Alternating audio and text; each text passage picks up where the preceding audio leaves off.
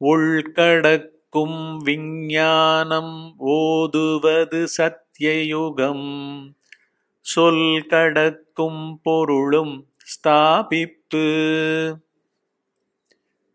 நானற்ற, மனமற்ற, பிரபஞ்சமற்ற ஆழ்ந்த உறக்க அனுபவம் எந்த தனி மனிதருடைய தத்துவ ஆராய்ச்சியும் அல்ல. அதுவே தமிழ்நாட்டில் காலங்காலமாக ஆன்மீகம், லௌகீகம் என்று பிரிக்கப்படாது உபதேசிக்கப்படுகின்ற ஒவ்வொரு தனி மனிதனும் தினம் அனுபவிக்கும் உள்கடந்த முடிந்த கடவுள் அனுபவம், முடிந்த ஞான அனுபவம். அவ்வளவே. அருணாச்சல ரமணன் குறள் 1 ஆன்ம விஞ்ஞானம், அகக்குறள் திரட்டு, அதிகாரம் சத்யயுகம் ஸ்தாபிப்பு. லீடு 31. இதுல ஒரு கேள்வி. வணக்கம் ஐயா, ஆனந்த் மதுரை அவர் கேட்டிருக்காரு. ஐயா, உன்முக பார்வையில் நிற்கும் போது தர்க்கவனம் நழுவி மனம் வெளிமுகமாக செல்கிறது. அந்த தருணத்தில் இனம் புரியாத பயம் உண்டாகிறது. அது எதனால் வருகிறது? குருவருளால் அதை போக்குங்கள் ஐயா. நன்றி குருவே, சரணம். பாத்தீங்கன்னா இப்ப இதுன்னு சொல்லப்படுற இந்த மைத்ரேயா மூலமாக இந்த சத்சங்கம் எப்பொழுது ஆரம்பிக்கப்பட்டு எப்பொழுது இதெல்லாம் பப்ளிக்ல கொடுக்கப்பட்டு இருக்கோ அப்பத்துலேருந்தே இது பரவலா வியாபகமா பிரபஞ்சத்தையே அழித்து பிரபஞ்சத்தினுடைய பொய்மையை உணர்ந்து உண்மை பொருள் எதுவோ அதுவாகவே இருந்து கொண்டிருக்கின்றது. ஸோ நான் இப்போ சத்சங்கம் கொடுக்குறேன்னா ஆல்ரெடி எல்லாரையும் கருத்துல வச்சுக்கிட்டு அந்தந்த மனங்கள் எப்படியெல்லாம் இதை எதிர்கொள்ளும் இந்த சத்சங்கங்களை அப்படின்றதெல்லாம் தெள்ள தெளிவா நான் ஆராய்ஞ்சு பண்ணிக்கிட்டு தான் இருக்கேன். அதனால நீங்க ஃபர்ஸ்ட் என்னுடைய பிளெஸ்ஸிங்ஸ், ஆசீர்வாதங்கள் பரிபூர்ணமாக உண்டு ஆனந்த். அதனால ஃபர்ஸ்ட் தைரியமா இருங்கோ. அதாவது எனக்கு இன்னும் பெயர் தெரியாத, முகம் தெரியாத, முகம் தெரிய வேண்டிய அவசியம் இல்லை, பெயர் கூட நான் அறிய வேண்டிய அவசியம் இல்லை. இருக்கிறது ஒரே மெய்ப்பொருள்னு நான் உபதேசிச்சுக்கிட்டு இருக்கும் பொழுது அதுவையே சதா தோய்ந்து இருக்கும் பொழுது அதனுடைய சக்தி என்பது அப்பேற்பட்ட சக்தி, மகத்தான சக்தி. அது பிரம்மாண்டத்தை சும்மா ஒரு நிழல் மாதிரி கூட விட்டு வைக்காம கபலீகரம் பண்ற பொருள் அந்த ஆன்ம பொருள் ஆழ்ந்த உறக்கத்துல அது நிதர்சனமா நம்ம விளங்கிக்கிட்டு இருக்கோம். இப்ப உங்களுடைய கேள்வியை பார்க்கிறேன். உன்முக பார்வையில் நிற்கும் பொழுது தர்க்கவனம் நழுவி மனம் வெளிமுகமாக செல்கிறது. அதான் இப்ப நம்ம இதுக்கு முன்னாடி வரைக்கும் பரிச்சயப்பட்டதில்லை. நம்ம பார்த்த ஆன்மீகம்லாம் எப்படி இருந்திருக்கு, சின்ன வயசுல இருந்து குடும்பத்திலையும் சரி, நம்மளுடைய கம்யூனிட்டின்னு சொல்லப்படுற அந்த சமூகத்திலையும் சரி, விதவிதமான ஒரு ஆன்மீகங்கள். அப்புறம் பொதுவா தமிழ்நாட்டுல ஒரு ஆன்மீகம், இந்தியால ஒரு ஆன்மீகம், சவுத்துல ஒரு ஆன்மீகம் அப்படின்ட்டு, அப்புறம் ஏனைய மதங்கள் மூலமாக பிற உலகத்துல இருக்கிற பிற நாடுகள்ல வேற வேற விதமான ஆன்மீகங்கள். ஆனா எல்லா ஆன்மீகமும் இன்க்ளூடிங் தமிழ்நாட்டுல இன்னைக்கு நடந்துட்டு இருக்கிறது வரைக்கும் எப்படி நடந்துட்டு இருக்குன்னு பாத்தீங்கன்னா, எதிரிட்டு. யாருக்கு எதிரிட்டு? எழுந்தவன் ஒருத்தன் இருக்கான், அவனுக்கு அவன் சின்ன வயசுல இருந்து ஸ்கூலுக்கு போய் படிச்சு, பணத்துக்கோசரம் படிச்சு, சம்பளத்துக்கோசரம் படிச்சு, வாழ்க்கையை பாதுகாக்கிறதுக்கே போராட்டமான ஒரு இதுவா ஆப்ஜெக்டிவ் சயின்சஸை மாத்திட்டாங்க. அதாவது படிப்பு எல்லாம் இதுக்கு பின்னாடி நல்லா போய் சம்பாதிக்கணும், கை நிறைய சம்பாதிக்கணும், அப்புறம் குடும்பத்தை காப்பாற்றணும், அப்புறம் நல்ல பேர் எடுக்கணும், புகழ்மிக்கவனா இருக்கணும் அப்படின்னு பார்த்தா எல்லாமே அதுலயே ஆன்மீகம் வேற. புரியுதுங்களா? எல்லாம் ஆப்ஜெக்டிவ், எல்லாம் எதிரிட்ட செயல்கள், எல்லாம் எதிர்காலத்தை மேலிட்ட செயல்கள். அப்புறம் கடந்த நடக்கிற நிகழ்காலத்திலையும் துக்கத்தெல்லாம் தவிர்க்கணும். துக்கம் தவிர்ப்பவன் யாருன்னு தெரியாது, இன்பத்தை விளைபவன் யாருன்னு தெரியாது, துன்பம்னா என்னன்னு தெரியாது, இன்பம்னா என்னன்னு தெரியாது. ஆனா ரெட்டைகள் ஓயாம சதா விழிப்பு நிலை தோறும் நிலவிக்கிட்டு இருக்கிற ஒரு நிலையில எதிரிட்ட ஆன்மீகம் வேற. புரியுதுங்களா? இதுக்குள்ள அவங்க செழுமைப்படுத்திக்கிட்டே இருப்பாங்க. எதை செழுமைப்படுத்துறாங்க? அந்த புத்திக்கு என்னமோ நேக்கெல்லாம் கத்து கொடுத்துட்டு இருப்பாங்க. ஃபர்ஸ்ட் அடிப்படையே தெரியாமல் ஆன்மீகமே எங்கேயோ போய்விட்டதுனால இப்பதான் உங்களுக்கு அந்த இன்ட்ரோடக்ஷனே ஆரம்பிச்சிருக்கிறதுனால, எப்படி இன்ட்ரோடக்ஷனு? ஃபர்ஸ்ட் உண்முக பார்வை. வெளிமுக பார்வைன்னா என்ன அர்த்தம்? மனம் அப்படியே புத்தி மனம் பதிவுகள்ல இருந்து சீறி பாஞ்சு வெளில செல்றது. இது வெளிமுக பார்வை. இது சந்தேகமே இல்லை. இப்போ அப்படி மனமாக எண்ணங்களாக உதிக்கிற இடம், புத்தியாக உணர்ச்சிகள்ல உதிக்கின்ற இடம், இந்த இரண்டு இடங்கள்லையும் யாருக்கோ நிகழ்கிறது இல்லை, அந்த பார்வை பேர் தான் உண்முக பார்வை. இப்ப எனக்கு ஒரு செகண்ட் முன்னாடி எந்த உணர்ச்சியும் கிடையாது. திடீர்னு யாரையோ நினைச்சுக்கிறேன். அவரை பத்திய கருத்துக்கள்லாம் என்கிட்ட ஏறி இறங்கி ஒரு கிராஃப் மாதிரி போயிட்டு இருக்கு. அவர் இப்படி பண்ணிட்டாரு, ஐயோ நல்ல அற்புதமா இதை ஹேண்டில் பண்ணியிருக்காரு அப்படின்னு கருத்து கூறுறது. இப்ப என்ன ஆயிப்போச்சு? சும்மா இருந்த என்னுடைய ஒரு இதுல கருத்து மயமா இன்னொருத்தரை பத்தி உயர்த்தி பேசுவதோ தாழ்வாக நினைப்பதோ ஏதோ ஒண்ணுதான் அங்க இன்ஃப்ளூயன்ஸ் பண்ணது. இந்த மாதிரி அந்த இன்ஃப்ளூயன்ஸ் பண்ற தன்மைகள் எங்கிருந்து சீறி பாய்ந்து எனக்குள் தோன்றுகின்றது அப்படின்றத பாக்குறது தான் உண்முக பார்வை அப்படின்னு சொல்லியிருக்கேன். யாருக்கோ நடக்கிறது இல்லை. உணர்ச்சிகள் அப்படியே மார்ச் பண்ணிக்கிட்டு போய்கிட்டே இருக்கா இல்லையா? ஒரு உணர்ச்சியும் பர்மனண்டா இருக்கிறது இல்லை, ஒரு எண்ணமும் பர்மனண்டா இருக்கிறது இல்லை. நம்மளுடைய அந்த கவனம் மேல, அந்த உண்முக பார்வை மேல மாறி மாறி நடந்துகிட்டு இருக்குது. அந்த மாறி மாறி நடந்துகிட்டு இருக்கிறதுக்கு ஃபர்ஸ்ட் நாம அவைலபிளா இருந்து அதை உணர்றது. அதை நீங்க ஆரம்பிச்சிட்டீங்க, அற்புதம். உண்முக பார்வையில் நிற்கும் பொழுது நின்றுட்டு இருக்கீங்க. ஓகே, தற்கவனம் நழுவுகிறது. அது எப்படி பழக்கப்பட்டிருக்குது? தற்கவனம்ன்றது இது நாள் வரைக்கும் அந்த உண்முகமா நின்ற அந்த தற்கவனம் முன்னாடி இல்லவே இல்லை. அது எப்படி சமூகமாக, உங்களுடைய மதுரையாக, உங்களுடைய ஒரு உறவுகளாக, எவ்வளவு பேர் உறவுகள் இருக்காங்களோ அவங்களுக்குள்ள அருமை பெருமைகளாக, அதில் நல்லவர் கெட்டவர்களாக, அதில் மேன்மை பொருந்தியவர்களாக, அப்படி இப்படின்னு பல வகையறாக்கள்ல பல எண்ண ஓட்டங்கள், அதுக்கு அடிப்படையா பல உணர்ச்சிகள், இதெல்லாம் இந்த ஜென்மத்துல நீங்க இதுக்கு முன்னாடி அனுபவிச்சுக்கிட்டே இருந்தவர் நீங்க. சோ இப்போ உங்களுக்கு செதுக்கி உள்ள இப்படி ஒரு கவனம் இருக்கு, உண்முக பார்வை இருக்கு அப்படின்னு ஒண்ணு அதை பார்க்க ஆரம்பிச்சிருக்கீங்க. பார்க்க ஆரம்பிக்கும் போது பழைய வாசனைகளுடைய வீச்சு லேசுப்பட்டதா நினைச்சு பாருங்க. அதனால்தான் கம்ப்ளீட்டா பிரபஞ்சத்தையே பழைய பதிவுகள் தான் ரூல் பண்ணிக்கிட்டு இருக்கு. பிரபஞ்சம் இஸ் ஈக்குவல் டு என்ன? அப்படின்னாலே என்ன அர்த்தம்னா அடுத்த பஞ்சபூதங்களுடைய செயல்னு அர்த்தம். போருமா? பிரபஞ்சம்னா என்ன அர்த்தம்? உங்ககிட்டயும் சரி எங்கிட்டையும் கூட சரி பஞ்சபூதங்கள் தான் நம்ம உடம்பாவும் இருக்கு. பஞ்சபூதங்கள்ல இருக்கிறது தான் மனமா இருக்கு, சூக்கும சரீரமா இருக்கு. அதாவது பதிவுகள், எண்ண ஓட்டங்கள், உணர்ச்சிகள், அனுபவங்கள், இதெல்லாம் நம்ம எண்ணத்துல எதுல உழல்றோம்? ஃபுல்லா பஞ்சபூதங்கள் கொண்ட பொருட்கள் மேலையும்.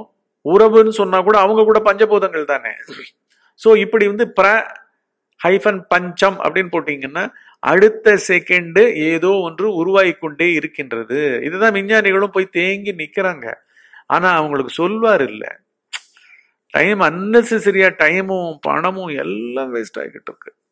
அற்புதமா வந்தாங்கன்னா எப்பேற்பட்ட அமைதி பிரபஞ்சமா இது இருக்கும் தெரியுமா? இந்த இப்ப வந்திருக்கிற அச்சுறுத்தல்லாம் வரவே வராது.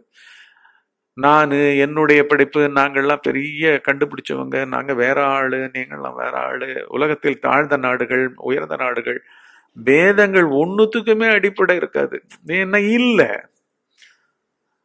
தனி ஆளே இல்லைன்ற அளவுக்கு மெய்ஞானத்தை அப்பேற்பட்ட விஞ்ஞானமா முடிச்சு வச்சுட்டாங்க. இப்ப நீங்களே சொல்லுங்களேன், ஒரு விஞ்ஞானத்துல ஒரு கண்டுபிடிப்பு நடந்துதானா? ஒன்றும் இல்லை, ஒரு ராக்கெட்டை இவங்க நிறைய ராக்கெட் போகுது, சேட்டலைட்டுக்கு போகுது, சேட்டலைட் ஸ்டேஷனுக்கு போயிட்டு அங்கே கொண்டு போய் பேலோடுன்னு சொல்லப்படுற மாதிரி அங்கே கொண்டு போய் இறக்கிட்டு வராங்க, ஆட்களை கொண்டு போய் இறக்கிட்டு வராங்க. இப்போ கூட 60 பேருக்கு மேலே இருக்காங்களாங்க ஸ்பேஸ் ஸ்டேஷனில். ஸோ இந்த மாதிரிலாம் நடந்துகிட்டு இருக்கு. அதெல்லாம் எவ்வளோ ப்ரெசிஷனாக பண்ணுறாங்க நம்மளுடைய ஞானிகள். இந்த ப்ரெசிஷன்லாம் இல்லை, அணுவனுடைய ப்ரெசிஷன் தான் ஆப்ஜெக்டிவ் சயின்சஸ் கற்றுக் கொடுத்துக்கிட்டு இருக்கு. இங்கே அணுவெல்லாம் கடந்து அவனே யாரு, பிரபஞ்சமே என்ன, ஒரு எண்ணத்தை கண்டுபிடிக்கிறது தாங்க ரொம்ப முக்கியமான விஷயம். இங்க ஒரு உணர்ச்சியில கொண்டு போய் ஒருத்தரை செலுத்தி பிரபஞ்சத்தையே உய்ய வைக்கிறது தான், கதி காமிக்கிற வைக்கிறது தான் பெரிய ஞானம்தான் இங்க உச்சமான இது. ஏன்னா அது உன்னதத்துல கொண்டு போய் சேர்த்துறது. இதுதான் ஆதிமூலம் எல்லாத்துக்கும். இதுக்கு ஆதியே கிடையாது, இதுக்கு அந்தமும் கிடையாது. அனாதி அனந்தம், அப்பே ஏற்பட்ட இருப்பு நம்மளுடையது அப்படின்னு சொல்லி நம்ம சொல்லிட்டு இருக்கோம். இது ஜஸ்ட் மொத்த உலகம் இவங்க திரும்பி வந்துதானே போறோம். அற்புதம், மிளிரும். என்னுடைய பணம்ன்ற தன்மை போயிடும். ஏன்னா அதை அனுபவிக்கிறது இங்க எண்ணமும் அனுபவிக்கல, புத்தியினோட உணர்ச்சிகளும் அனுபவிக்கல. அகந்த போட்டா போட்டியோட பேதங்களோட, அனந்த பேதங்களோட, பழைய பதிவுகள்னால இன்ஃப்ளூயன்ஸ் ஆகி தன்னை அறியாமையால தன்னையும் பிரிச்சுக்கிட்டு உலகத்தையும் பிரிச்சுது. நான் என்னுடையன்னு தன்னையும் பிரிச்சுக்குது, உலகத்தையும் பிரிக்குது. ஸோ இப்படி போடு போடு போடு போடுன்னு போட்ட இடத்துல நம்ம சத்சங்கத்தை எடுக்கிறோம். அதுல உண்முக பார்வை அற்புதமா செட் ஆகியிருக்கு. தர்க்கவனம் எத்தனை தடவைனா நழுவினா என்ன, நழுவி எங்கே செல்ல போகிறது? புரியுதுங்களா? மனம் வெளிமுகமாக போயிடும். ஆமா, ஏன்னா அதுக்கு பழகினது அதுதான். அதுக்கு பழகினது மனம்தான். நாம் அந்த மாதிரி வெளிமுகம் உள்முகம் அப்படின்னு ரெண்டா பிரிச்சுட்டாங்க. ரெண்டு முகம் இப்ப இல்லவே இல்லை. வெளிமுகமும் இல்லை, உள்முகமும் இல்லை. உண்மையான ஒரு உணர்தல் மூலமாக ஆன்மீகம் இந்த பிரபஞ்சத்தில் நடைபெற்றிருந்தால், நான் இப்ப மாத்திரம் சொல்லல, திரேதாயுகத்திலிருந்து சொல்றேன். ஒரு ராமபிரானே வசிஷ்ட மகரிஷி கிட்ட தெரிஞ்ச பிறகு இதெல்லாம் முக்கியம் இல்லப்பா, இந்த காட்டுக்கு போறது அது இது எதுவுமே முக்கியம் இல்லப்பான்னுட்டு அவர் 11-12 வயசுக்கு பரம ஞானி ஆயிட்டாராம். அப்ப அவர் அப்பாவுக்கு முதற்கொண்டு எல்லாருக்குமே அதை தானே சொல்லியிருக்கணும். அவர் ஒரு பெரிய சக்கரவர்த்தி ஆயில ஆட்சியை புரிஞ்சு எல்லாம் பண்ணிருக்கணும். ஆனா அவருக்கு கூட பிக்சட் கர்மா இருந்திருக்கு, அதை வெளிப்படுத்தக்கூடாதுன்னு இருந்திருக்கு.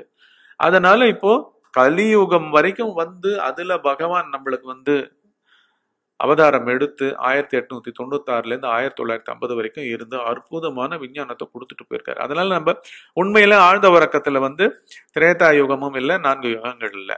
ஆனா உங்களுக்கு நான் என்னைக்கோ ஒரு நாள் சத்சங்கம் நீங்கள் பார்க்க ஆரம்பித்து அதில் அற்புதமாக குதிர்ந்து கனிந்து நிற்கின்றீர்கள். தர்க்கவனம்ன்றது வழக்கமாக அது அந்த கவனத்துக்கே தனியா ஒரு இருப்பு இல்லை. அது பொருள் சம்பந்தப்பட்டது, உறவுகள் சம்பந்தப்பட்டது, குணம் சம்பந்தப்பட்டது. இந்த இரட்டைகள்ல தான் இது நாள் வரைக்கும் வாழ்ந்துகிட்டு இருக்கு. அதையே இங்க இருக்கிறவங்க என்ன பண்ணிட்டாங்க, அதை வச்சே தியானம்னு சொல்லிட்டாங்க. புரியுதுங்களா? சும்மா அதுலயே எதையாவது ஒண்ணுத்த வச்சுக்கோ, அதையே நினைச்சுக்கிட்டு இருக்கு, அதையே பார்த்துக்கிட்டு இருக்கு மனத்துக்குள்ள, இப்படி எல்லாம் சொல்லிட்டாங்க. இப்படி எதுவுமே கிடையாது.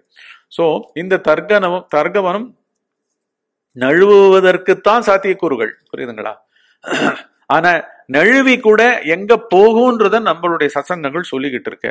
அந்நியமா ஆழ்ந்த உறக்கம் போல இருக்கிற உண்முக பார்வையில நீங்க நிக்கிறீங்கல்ல, அந்த நிக்கிற இடம் ஆழ்ந்த உறக்கம் போல இருக்கிற அச்சலத்தன்மையும் மௌனமாவும் இருக்கிற பெரிய பொருள். சோ அதுலேருந்து நழுவும்படி பண்றது கூட அதற்குள்ள இருக்கிற இந்த பொய்க்கூத்துக்கள் தான் தனி ஆளுமையோட பழக்கப்பட்டுடுச்சு. அதனால அப்படி உங்களை வெளியில இழுக்குது. வெளியில இழுத்தாலும் வெளியில் செல்பவனையும் அப்படியே பாருங்க.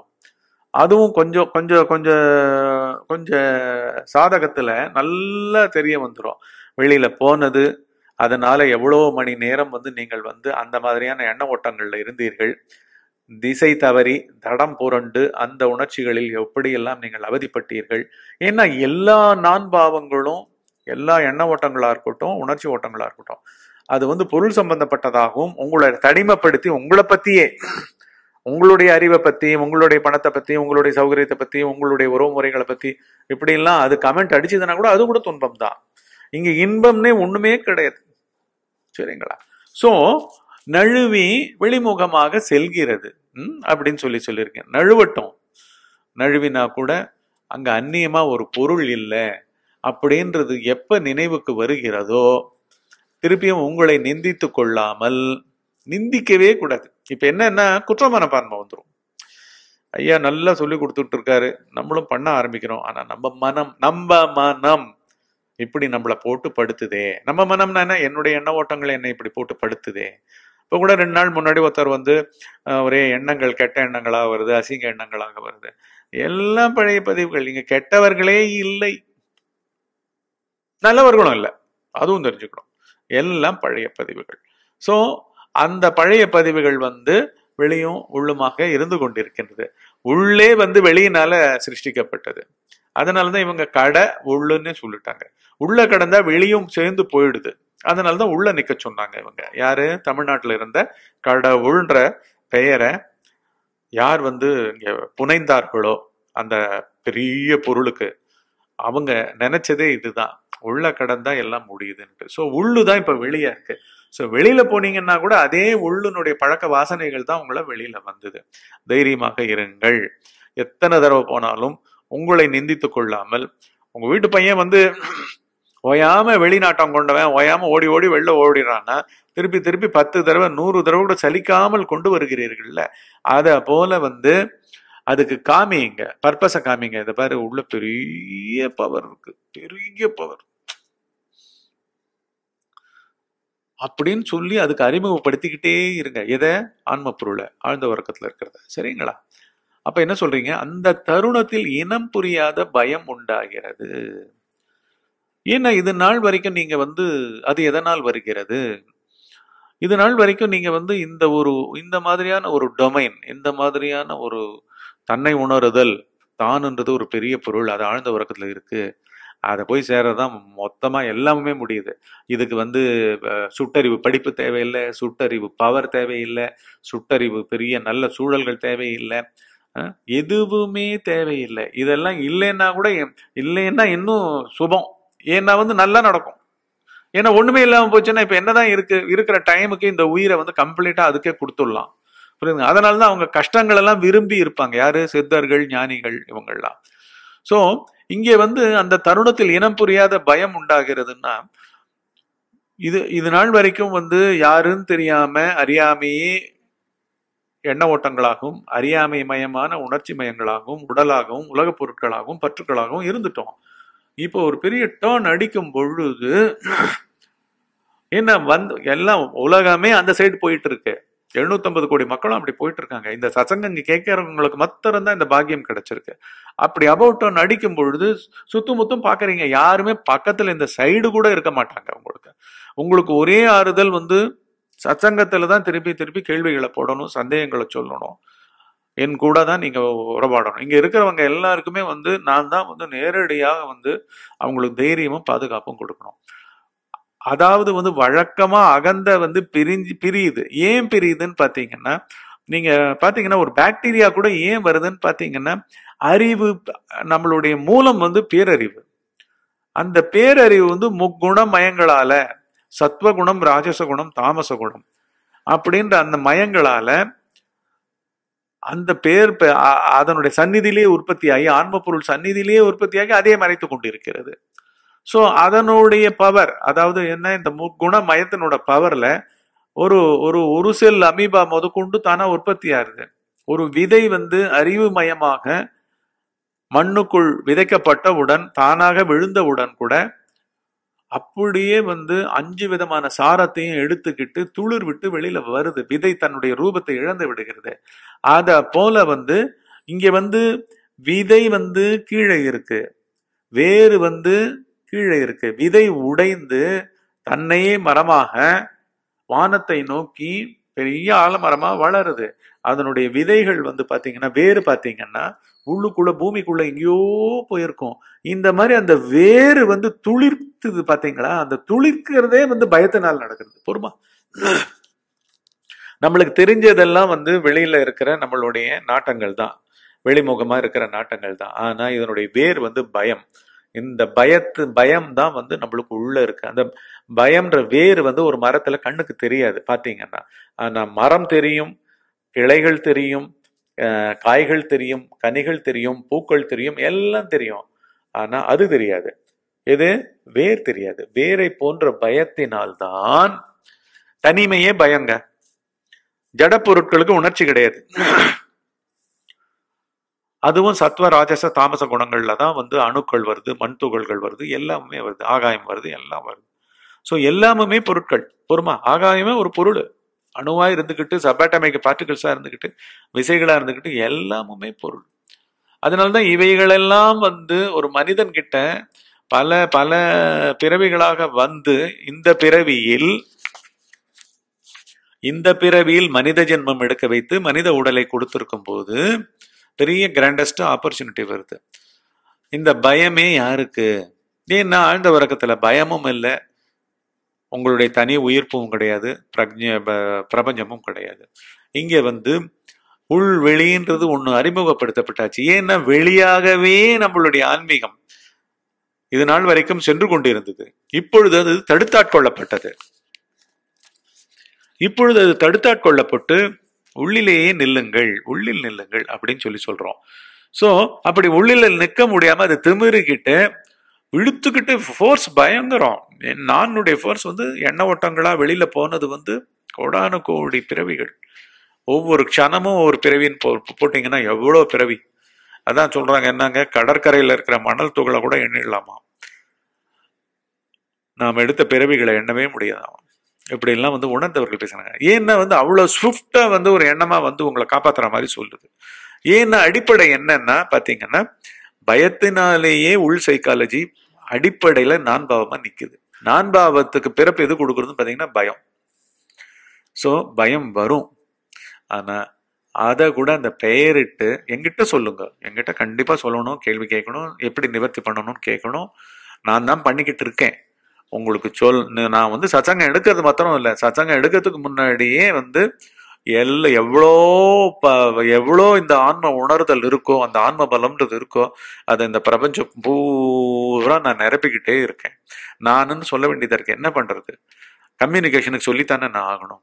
நான்ன்றது இல்லை, அந்த ஆன்மான்றது என்ன இருக்கோ அந்த சக்தி, தயவு செஞ்சு எல்லாரையும் அதை வந்து சுபிக்ஷமா வைக்கட்டும். முக்கியமா அவர்கள் மனத்தை உள்ள திரும்பி உள்ள கொண்டு வர வைக்கட்டும். இந்த மெய்ஞானம் வந்து நல்லபடியா பரவட்டும், அவங்க எல்லாருக்கும் போகட்டும், எல்லா லாங்குவேஜஸ்லயும் போகணும், எல்லா மக்களுக்கும் போகணும். இந்த விஞ்ஞானிகள்லாம் வந்து இன்னும் கருணை மயமாக, பணக்காரர்கள்லாம் கருணை மயமாக, நான் என்னுடையது அவங்கெல்லாம் குறைச்சாங்கன்னா நினைச்சு பாருங்க, பிரபஞ்சமே சுபிக்கும். அதே மாதிரி பெரிய ஆட்சியாளர்கள்லாம் நினைச்சு பாருங்க, அவங்க வந்து நான் என்னுடையது, நான் என்னுடைய தேசம் அப்படின்றதெல்லாம் அவங்க தனிச்சுக்கிட்டாங்கன்னா, மனித சமுதாயம் அத்தனையும் ஒரே ஒரு இனமா பார்த்து, இந்த பிரபஞ்சத்தையே ஒரு இனமா பார்த்து, ஒருமை பொருள்ல இருந்து அது உற்பத்தி ஆகுதுன்றதையும் அவங்களும் திரும்பினாங்கன்னா எவ்வளவு நல்லது நடக்கும். ஆனா இதுக்கு எல்லாத்துக்கும் ஆணிவேரா இருந்து நம்மளை பயமுறுத்துறது வந்து, வெளியில் தெரியாமல் பயமுறுத்துவது, நானின் மூலமாக எழுந்து, அந்த நானுடைய என்னுடைய குரூப் மூலமாக எழுந்து பயமுறுத்துவது பயம்தான், தனிமைதான். அதனால அந்த தனிமையெல்லாம் வந்து நான் மாட்டுக்கு பார்த்துக்கிறேன். நீங்க சொன்ன மாதிரி அது எதனால் வருகிறதுன்றதுக்கு எக்ஸ்பிளனேஷன் தான் கொடுத்தேன். குரு அருளால் அதை போக்குங்கள் அப்படின்னு சொன்னீங்க. இங்க குருன்றது வந்து பரம்பொருளான ஆன்மா பொருள் தான். அதுவே தான் வந்து ஆழ்ந்த உறக்கமா ஒவ்வொருத்தருடைய ஆழ்ந்த உறக்கத்திலையும் உபதேசம் பண்ணிக்கிட்டு இருக்கு. அதுக்கு தவிர வெளியிலையும் ஒருத்தரை படைச்சு அவர் மூலமாகவும் சதா வந்து நினைவுறுத்திக்கிட்டே இருக்கு, தைரியமா இருங்கோ, தைரியமா இருங்கோ, தைரியமா இருங்கோன்ட்டு. ஏன்னா ஆன்மஞான சாதகத்துல உள்ள பார்க்க ஆரம்பிச்சுட்டாலே வாசனைகள் எல்லாம் எரிஞ்சு போயிடும். அது தெரியாமையே நடக்கும், ரொம்ப ஈஸியா நடக்கும். ஏன்னா மீதி முறைகள் எல்லாம் சுற்று முறைகள், இங்க எதுவுமே பண்ண வேண்டாம்.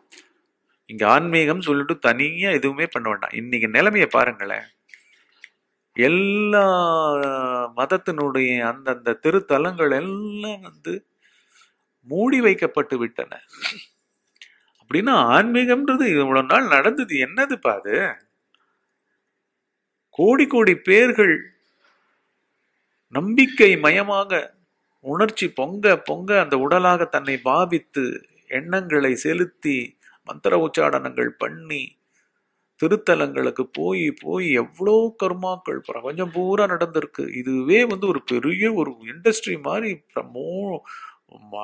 எல்லா மதங்களும் நடத்தியிருக்கா இல்லையா? எங்க இப்போ அந்த திருத்தலங்களே மூடப்பட்டு விட்டனவே. அப்படின்னா ஒரு சின்ன ஒரு அச்சுறுத்தல் வந்து அது ஒண்ணு போரும் போல் இருக்கு. இங்க ஆன்மீகத்தை கூட துகில் உரிச்சு காமிக்கிறதுக்கு அது பொய்யா போயிடுச்சு, இல்ல காப்பாற்றவில்லை. இல்ல நாம் தொழுத அத்தனை தெய்வங்களும் இப்ப வந்து நிக்கணுமா இல்லையா? சோ நாம் தொழ வேண்டிய அவசியம் கூட இல்லாமல் நாமே அந்த பொருளாக இருக்கின்றோம் அப்படின்ற ஒரு ஒரு நிலையை உணர்த்தறதுக்கே இது நடந்திருக்கோ என்னவோ தெரியல. அற்புதமாக அது வந்து அது படிப்பினை கொடுத்து கொண்டிருக்கிறது. நீதான் அனைத்துக்கும் முதன்மையானவன். உன்னுடைய உயிர், இந்த உயிர் உண்மை உயிர் அல்ல.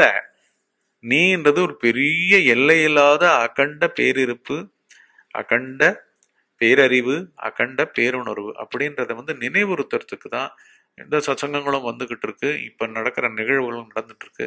நீங்க முழுமையாக இதை உபயோகித்துக் கொள்ளுங்கள். அப்படியே வந்து எவ்வளவு தடவை நழுவினாலும் உங்களை நிந்திக்காம திருப்பி வாங்கும்.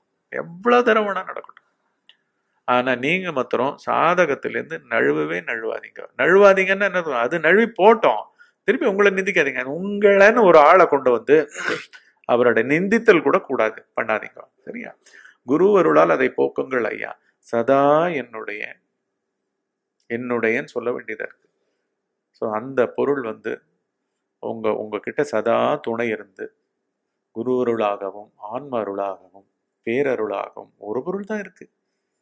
அது காத்துக்கொண்டே இருக்கின்றது, காத்துக்கொண்டே இருக்கும். அதனால என்னைக்குமே நீங்க வந்து நல்ல கதியை அடைவீர்கள். இங்கேயும் சரி, லௌகீக வாழ்க்கைன்னு இவங்க பிரிச்சு வச்சுட்டாங்க. லௌகீக வாழ்க்கையும் மேன்மையாக அற்புதமாக இருக்கும். இதிலிருந்து தைரியமாக ஆன்ம ஆன்ம ஆன்ம பாதையில உள்ள நுழையும்போதே தைரியம் தான் லட்சணமா வரும். அந்த தைரியம் உங்களுக்கு நல்ல கை கொடுக்கும். அடுத்த சத்சங்கத்துல சந்திப்போம். நல்லது.